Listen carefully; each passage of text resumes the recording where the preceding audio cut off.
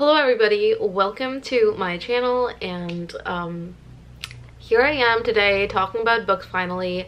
I've been wanting to make this video since so long. I've been wanting to discuss all the books I've been reading since January, but it's the end of March and I don't know how, so here I am, and I'm going to be talking about all the books I've read from January until March, and I thought I'll just title this video Recent Reads so that I can talk about everything.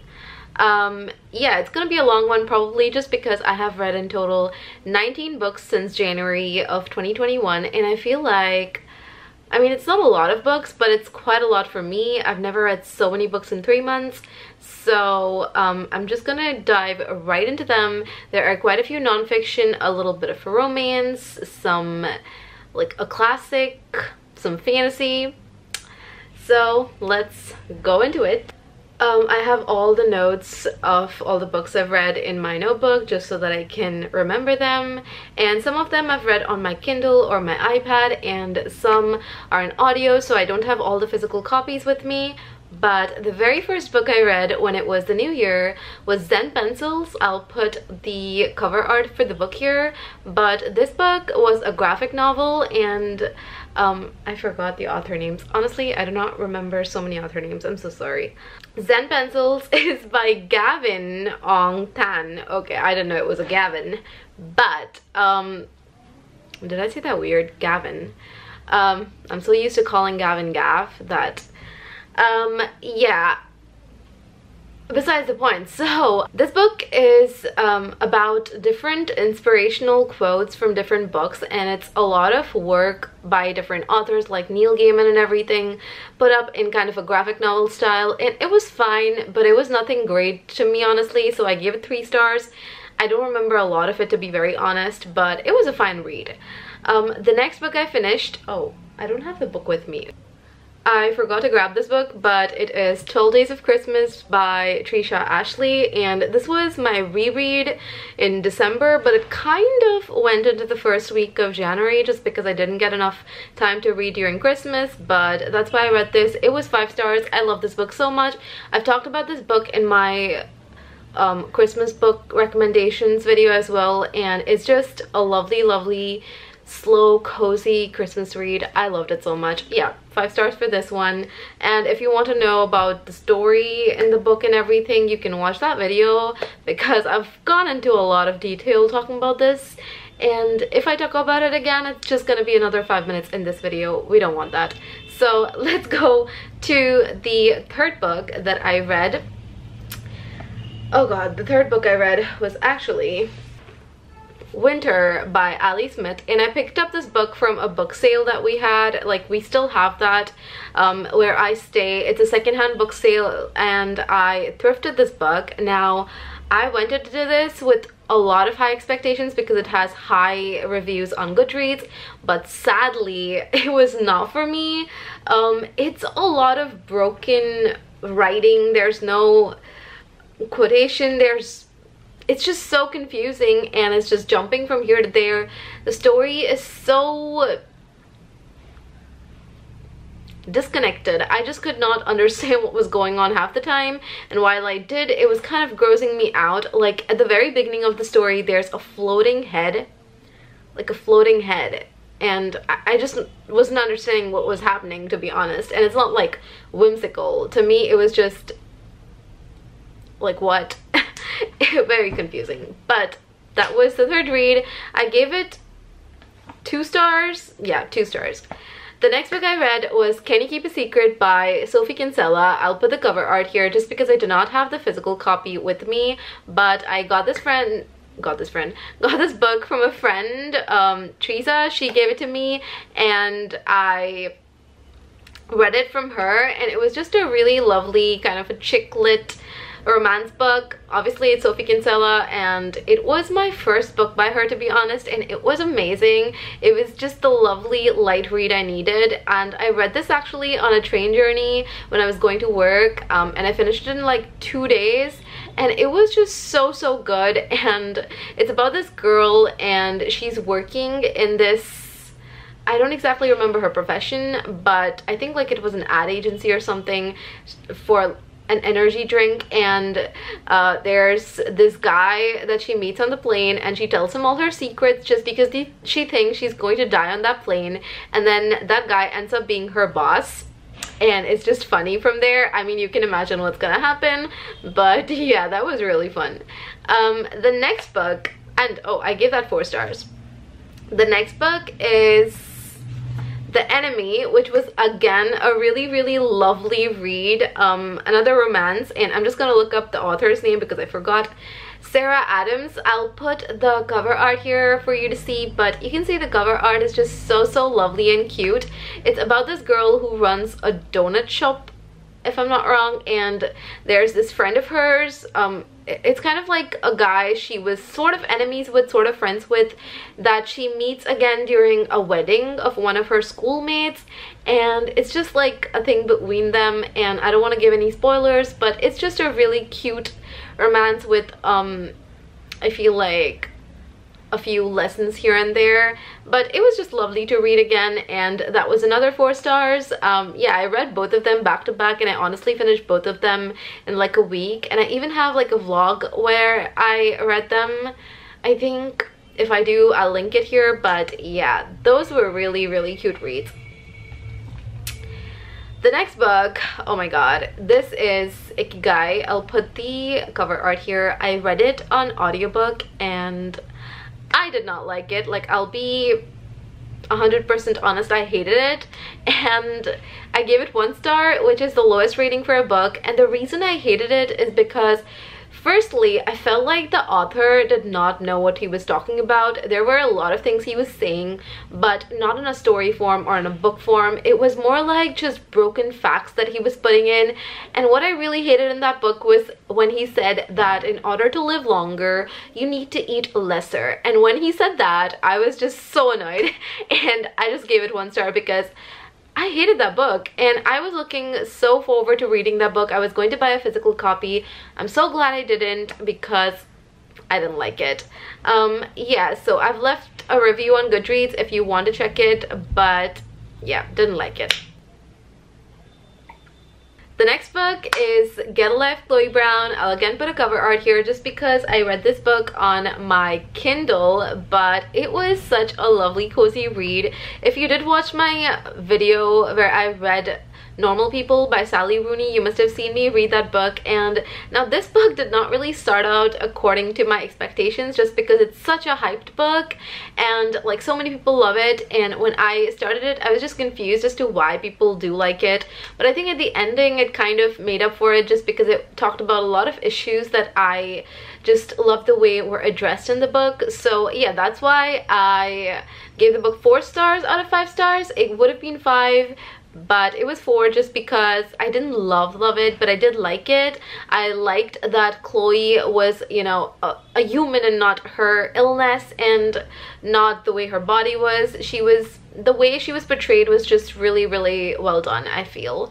But yeah, that was the 7th book I read.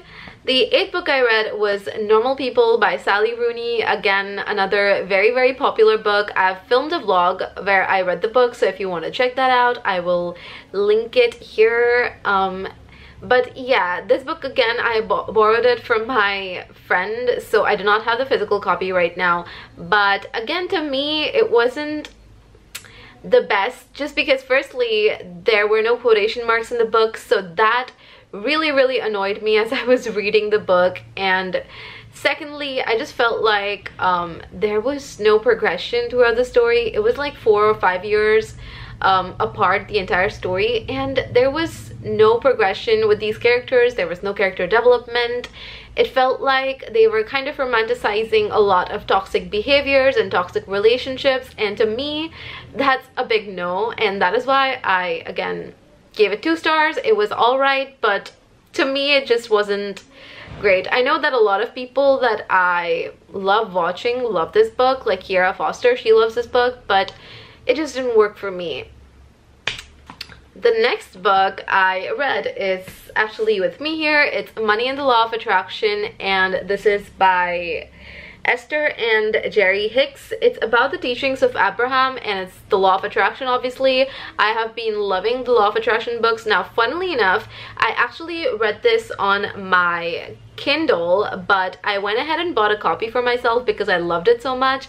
I gave it 5 stars, and I just loved everything in this book, and I decided to reread it, and I've been annotating it, as you can see. So yeah, I'm going through my Kindle notes and then annotating the book, and it's just been a fun time. But yep, highly recommend if you like the law of attraction and you want to read a lot about money and the law of attraction. Obviously, I loved it. The next book I read is a classic. Now, you may know that I've read it if you do follow me on Goodreads. I don't know if I've mentioned it in a vlog, but it is Pride and Prejudice, and this is the edition that I read, but I have so many more editions of Pride and Prejudice. But this was... Am I in focus? This was such a lovely read. It was like, I did not expect to love it as much as I did, but it was beautifully written. At the very beginning, I found it a little difficult to get into the book because of the writing, obviously, and it took me 2 weeks to read it, which is a long time for me, but it was so good. So very first, Elizabeth Bennet. I loved the way her character was portrayed, how she was not at all scared to be herself and to say what was on her mind. She did not, you know, succumb to what society wanted from her, and that was amazing. I love the way Darcy was, the way he was portrayed. And let me just pick out my review just because I've written a lot more about it. I tend to forget what I read about books or what I feel about books, so I love leaving reviews on Goodreads. But yeah, when I read this book, I finished it on Valentine's Day very first, but so I've written that I loved the fact that Mr. Darcy acted so amiably. Is this a spoiler? I'll just put like a spoiler card here in case you don't want to hear this. But I love the fact that, you know, he was so, I would say, graceful even in the face of rejection. And I just couldn't believe that it was written in the 18th century, and the way it just went between Elizabeth and Darcy, I don't know how to explain it, but it was different. It was not anything about lust or stuff like that, but it just felt so pure to me. Now, I don't know, maybe it's just me and not everyone may feel like this, but I loved it. I'm so glad this was my first Jane Austen read, because I cannot wait to pick up other books by her and read them as well. And I'm so glad I have the stunning edition as well as the other editions, because I'm gonna reread them so many times. But yeah, that was my 10th read. Yeah, 10th read. The 11th read, it was actually a listen on Audible, so it was Awkward Conversations About Money, and this is kind of like in a podcast format, but Audible has it on their app for free if you're a member, and it is an Audible original. So it was a lot of different podcasts talking about different awkward topics related to money, like, you know, death and money, or breakup and money, or housing and money, and just how people avoid talking about certain topics and how they're considered taboo when they should actually be talked about. It was a good podcast, quite informative. I gave it 3 stars though, because again, it was based in the UK, so I couldn't really relate to a lot of things in it, but it was good. Honestly, I did like it. So yeah, I gave it 3 stars. The next book is My Year of Rest and Relaxation. Again, I think I mentioned this in a vlog, but this is about this girl, and funnily enough, she is never named. It kind of reminds me of Rebecca, but the character is never named, and she decides to go to sleep for a year. That was kind of funny, but she decides to take a lot of pills and stuff and sleep for a year, and it's about just she trying to escape all of her problems in a way. And the funny thing is, this girl is quite rich. She lives somewhere rich. She lives in an apartment on the Upper East Side of Manhattan, and she's like, the rent is paid by her parents, I guess, like estate or inheritance that she's got from her parents. Her parents have been killed, and you find out how they, not killed, they die, and you find out how they die. And it's just kind of a depressing read, I feel, because it was very, very lethargic. Like, if you're feeling sad, do not read this book.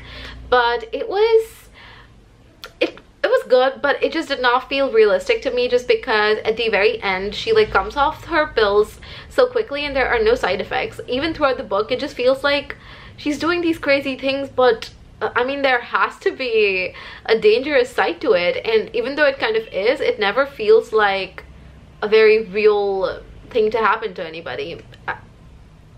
And the ending was a little weird to me, to be very honest, as well. So I gave this 3 stars. It was okay, nothing great.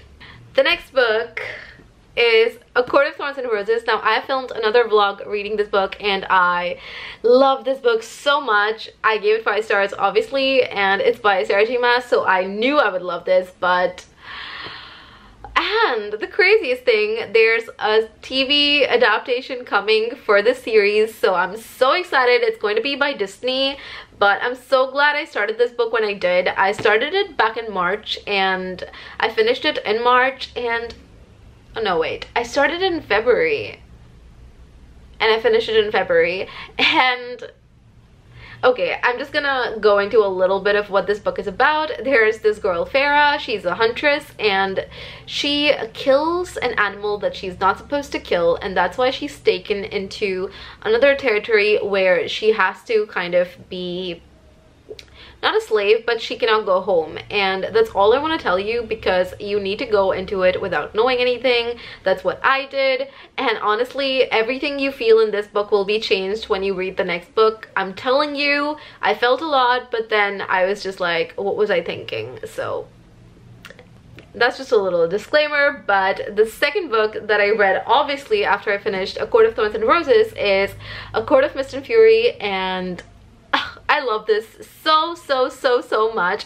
Again, another 5 stars. I read this in March and I finished it in March. And this is just the continuation of the series, so I cannot tell you much about it because it will just be spoilers, but love it. And I must say, the very first part of the book is just so cathartic. Take it from me. The next book is...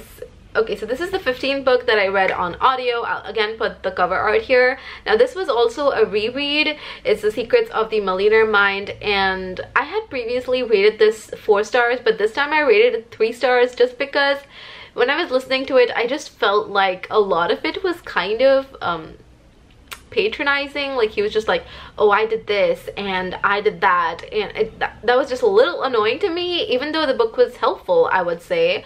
I don't know how I will feel if I were to read it physically again, but I think on the audio it just was like he was just saying it to me in my ears, and I just got a little annoyed.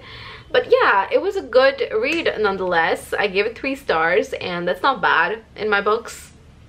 But yeah, that was the 15th read. The next read is The Year of Less, and this is again another book I read on my Kindle. Now, if you follow me on Goodreads, you may know I started this back in July because it's a month-wise book, but I decided to just finish it up in March because I was getting a little annoyed having to pick it up every month, and I just thought I'll just finish it off, and I did. And the reason I did not like this book, did I say I did not like it? I didn't like it as much, and the reason for it is because it was supposed to be A Year of Less where she talked about her consumerism, I felt, which, I mean, I personally am not at all a minimalist, so I don't consider myself an expert, but I was looking for sort of a perspective, and she was talking about a lot of things that were not at all related to Her Year of Less. She was talking about alcoholism, her parents' divorce, and, you know, she was still traveling and spending a lot there, so it just to me felt like she was just using the book as a release of her emotional baggage, which it's all fine and dandy, but you need to name the book properly. She did not name it appropriately. It is a memoir and not the Year of Less project at all to me. So yeah, did not really like it all that much. I feel like there must be only 5% of The Year of Less, and 95% of it was her problems. The next book I read was The Joy of Doing Just Enough. Again, this book I actually picked up and finished yesterday. Was it yesterday? I think it was yesterday. Yeah, so it was on my Kindle and I read it in a day. It was a really small read about, it felt kind of like a satirical, is that a proper use of the word? Yeah, satirical. I actually looked up that word because I haven't used it all that much, but it felt like a satirical take on everything related to productivity and how we always are doing so much. And this book talked about doing less. It's about doing less of everything, not trying so hard to look so good all the time or to keep up with, you know, society and societal standards. And it was just a funny read, honestly. It was only 100 pages, so I read it really quickly, and it's a lovely humorous read if you're in the mood for it. The next book that, oh, and I gave this 3 stars. The next book I read was The Little World of Liz Clemo. I'll put the art here. Now, this was again another graphic novel. I picked it up I think in January or February, and I decided to finish it up just because I was in the mood to read something short, and it's just a lovely collection of graphics, illustrations. I forgot by who, I'm sorry. The author is Liz Clemo as well? How's that possible? Wow, I didn't know that. Crazy, but it's a lot of cute illustrations of these animals and just, you know, funny little not really stories, but just different animals and puns. Yeah, it was just funny cartoons. That's all I know to explain. Oh gosh, I'm so bad with explaining. Why am I doing this? But the last book that I read was on audio on my phone again, and I'll put the cover art here. It's An Anonymous Girl by 2 authors. One was it was Greer Hendricks and Sarah Pekkanen. Yeah, 2 authors. And again, it was a thriller. It was supposed to be a thriller, but to me, in the story, I didn't find anything thrilling. I took ages to read this. I started in January and I took 2 months to finish this book, and it was not thrilling to me. It's about this girl who decides to go participate in the study where she's supposed to answer questions about morality, and the study starts getting creepier and creepier as time progresses. But I just feel like later on they tell us a lot about the person who was also conducting the study, and there's just no element of suspense or surprise in there. I just knew everything that was coming. I was not at all surprised, and maybe that's just because I've read a lot of thrillers, but I don't know what it was. Like, no one can beat Agatha Christie for me when it comes to mystery.